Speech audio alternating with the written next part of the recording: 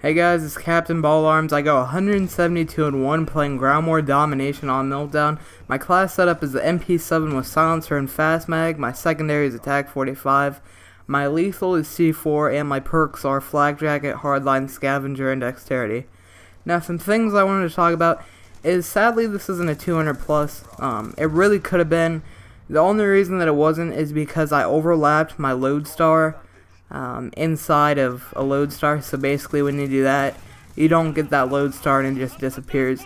And I really think they need to fix that because you can earn K9 Unit and Swarm in the Lodestar, but not being able to earn Lodestar inside of a Lodestar just makes no sense, in my opinion.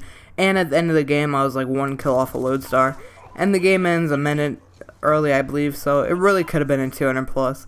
And it really sucks because it would have been nice to see a 200 plus with the MP7 for once, since it's not the PW. But besides that, some tips on playing Meltdown and using a submachine gun is I like to rush the spawn and just stick around this building because it's very high traffic, and a lot of people like to go up to this building and camp, and if you kill someone out of there, they will automatically spawn and run back up because that's their only spot that they go to on the map and they just want to camp there. So you can get kill streaks just waiting for them, or you can flank around their spawn and kill them when they're running into the building, and it's very effective. Now if you're taking the B flag, I would highly recommend you lay behind this propane tank because it's the easiest way to take the flag. You can make sure that it's blown up because there's a chance that an enemy could throw a C4 or something and it'll blow up and kill you, or you can at the start blow it up if the enemies are on it and get some kills off on the flag. Now I also wanted to talk about if you're going for these super high games, you gotta get your score streaks fast and you gotta be able to get them consistently. You see that most of my 150 pluses are like really good games. I only die once, and the fact is you have to play pretty much a perfect game and you can't screw up, because if you screw up it's going to take time out of your game, and if you die off your score streaks you're most likely not going to have that great of a game. So you gotta be very consistent in getting your score streaks, be able to get them fast, and you can't die 1 or 2 off of them. Now, I stick to this area because it's another high traffic area, and it's kind of a safe area for me when I'm like 1 off my score streaks, and I'm able to just basically wait because I don't want to die when I'm 1 off, and I'm able to get my kills. But maybe since I went back here and waited for a while, maybe it was a bad thing. I don't know. You can't change what you did in the past. This is an old game. I can't change. And some of you have already seen this because it was uploaded on Carnage, and I just forgot to upload it on my channel. So if you've already seen this, I'm sorry about that. I will not be uploading the videos that I upload on Carnage like a couple days after it's on Carnage, because you guys have already seen that, but at the time I didn't have a commentary recorded for this and I didn't feel like it.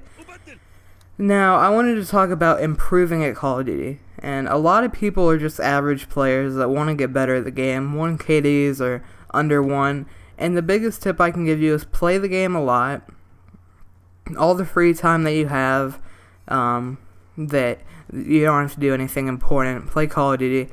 And learn the spawns, because the spawns are really going to help with improving. Now another thing is, when you're trying to improve, it's not going to come overnight or anything like that. It takes a while.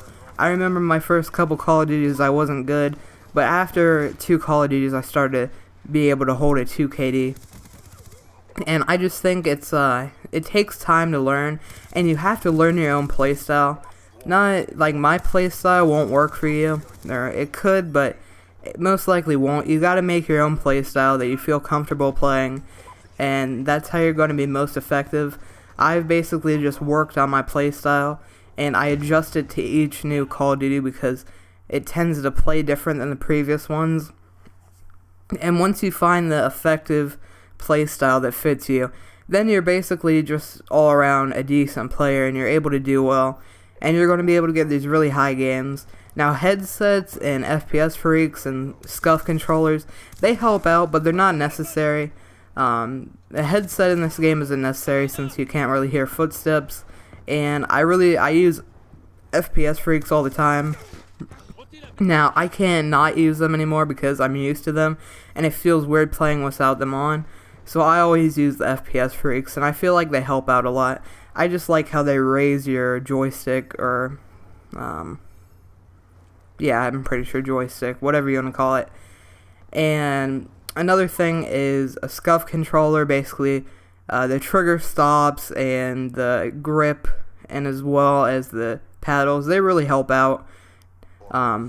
I wouldn't recommend automatically buying a Scuff or an Astro if you're not going to be in it for, if you're not going to use them.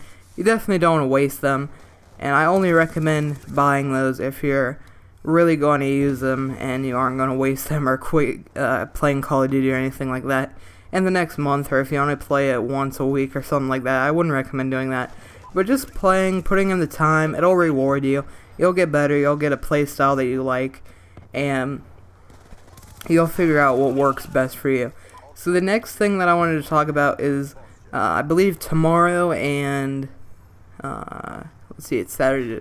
I'll probably be uploading 2 videos tomorrow, and it's going to be from different channels that I'm doing post for post with. I think it's only 2 people, maybe it's 3, but you'll see a couple videos from different people for the next day or maybe 2. And the reason is I want to grow my channel, and post for posts are the biggest way, in my opinion, to grow your channel. They're the most effective, and I gain a lot of subscribers from Carnage, and I can't thank them enough for letting me in and posting on their channel. But it really helps me out, and other channels that I can get my video posted on, it really helps me out, so I'm returning the favor and posting theirs on mine. So I will talk to you guys later. Like, comment, and subscribe, and I hope you enjoyed.